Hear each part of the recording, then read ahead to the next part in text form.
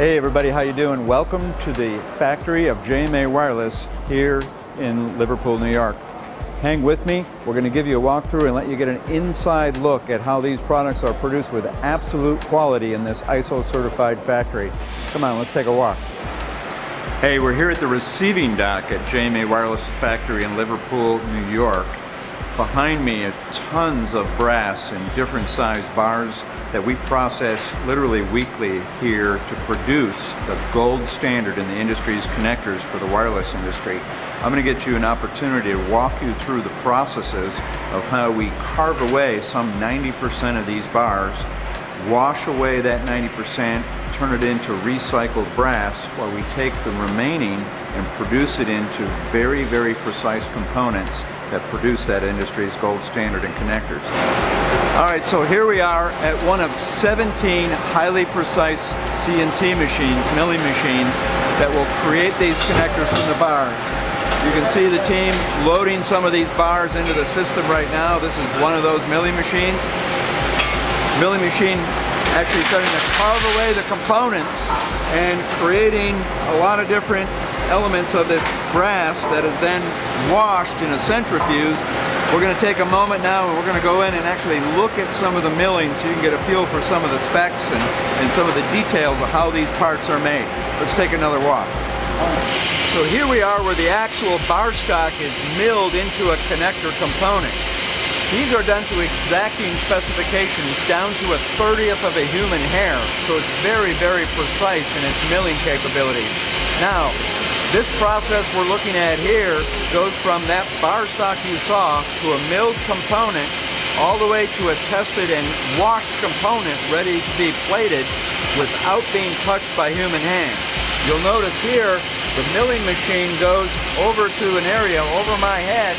You can see the conveyor is actually taking that milled component over, and if you look over here, we've got a robotic arm that grabs that component, puts it onto a test spindle, and then measures that component to make sure it meets our exacting specifications. Once that's validated, then the robotic arm takes it, puts it into a bin that prepares it to go through a wash cycle. This gets all that oil film off used during the milling process and gives us a final part ready to go be plated to be put into the final connector. Let's take a walk through some of the other sections and we'll start to show you how these things start to come together into a final product. One of the other critical metals used in our connectors is copper, and this milling machine produces some 20,000 components that are used in our connectors every week. Now, those components are milled with high precision, and as a result of that, copper that has precise edges have to flow out of that milling machine, and you'll see the conveyor here very slowly, very gently into a washing basket. So here we have numerous connectors, still with a lot of oil on them before they go into a washing phase that we'll walk through and we'll show you how these are connected. Again, 20,000 of these every week produced, and we're going to walk you through some of the other areas where different components are milled to precision and these come together as a complete connector. So one of the key strengths we have is the ability to have very fast cycle times on these machines. I mentioned earlier we have 17 different CNC machines, so we can do a lot of variations of component milling and CNC capabilities. Now, you'll notice on all of our machines we use an oil filtration system. This is for recovery of all the oil that is used that cools during the milling process, and it keeps and retains a lot of that oil stuff from being in our plant and from going out into the environment. So it's very important for us to make sure we keep that recovery going. These machines, of course, are lined up and very, very precise. We also have over here one of our latest machines, which allows us to do about 5 times the speed at milling over here. All of these machines use multiple turrets or multiple heads, so they're very fast at moving parts in and out and milling components at very high rates of speed. This gives us A, the flexibility, B, the power to move components through at a very, very high rate, change up the different components we need to build for different types of connectors to meet our customer needs. Let's move along to see how all these components that come out get cleaned and ready to go into a final connector. So every part that goes into a connector has to be thoroughly washed in preparation to go into the assembly phase. Remember, some of these parts are extremely small, some of them are much, much larger. Now, to do that process, you'll see here that the parts can move into our washing machine. These washing machines are very automated. You'll see trays of connectors here, and those trays of connectors have known different types of parts in them. As those baskets automatically move into the washer is programmed to wash those parts in a certain way. This means adjusting the spray, oscillating, turning the baskets 360 degrees to get a very, very clean part as it comes out of there. One of the things you'll notice is unique about these kind of machines is the operator can line up the different baskets of parts. We can start the operation. It knows how to go in and wash those parts in that very specific programmed way. And then it'll take those baskets of parts out and move them down in the line and prep for going into the next phase of this process. So this is a way where every part has to come through, be clean and ready for the next process. Let's go take a look at some of the inventory and then we'll look at final assembly. So we're here where all the raw materials that go into the assembly, so these are all these parts that came off the line of the milling machines and the washing machine to be ready to be assembled in connectors.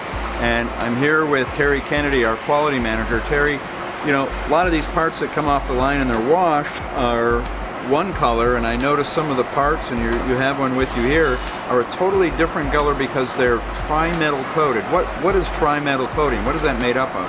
Well, brass tends to oxidize, Todd, so we put tri-metal alloy, which is copper, zinc, and tin. It goes through 1,000 hours of salt flag testing to ensure customer reliability. Excellent. Now, tri-metal coating, oxidation, I mean, this will impact performance in the field, and obviously for us and our customers, the PIM performance and stuff it gets impacted by corrosion and oxidation. Now, do we do testing once this? How do we validate that what we tri-metal coated with actually is going to work?